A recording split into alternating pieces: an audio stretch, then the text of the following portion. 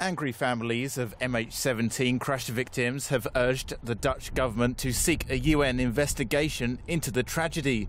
A letter sent to Dutch Prime Minister Mark Rutte said officials in the Netherlands had completely botched the fact-finding investigation and the legal framework of the case. Nobody will be confident with whatever they say.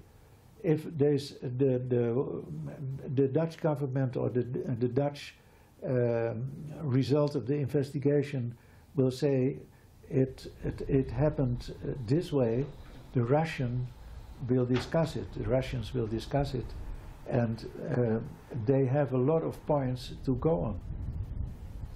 If the Russians that are investigating it themselves come to a conclusion, we will say it is false.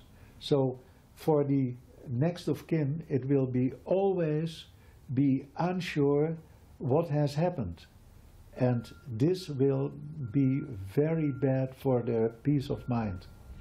All 298 people on board Malaysia Airlines flight MH17 flying from Amsterdam to Kuala Lumpur were killed when the plane was shot down on July the 17th. Two-thirds of the victims were Dutch citizens, and as such, the Dutch are leading the investigation.